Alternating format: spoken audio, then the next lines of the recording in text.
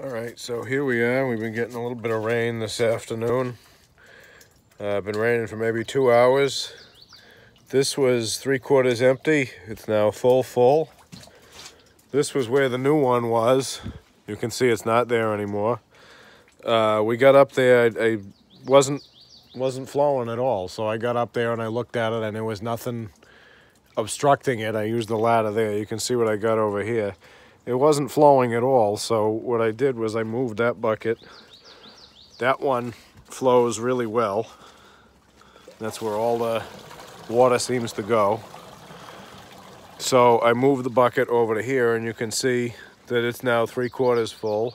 That's the one that's underneath that one. That one was full already because I didn't have to use any of it yet. And it's actually even overflowing there, so I've got another 5-gallon bucket there that I'm using to catch the overflow and dumping in this bucket. So just a quick video. This bucket it's 32 gallons and it's 3/4 full after maybe 2 hours worth of light rain.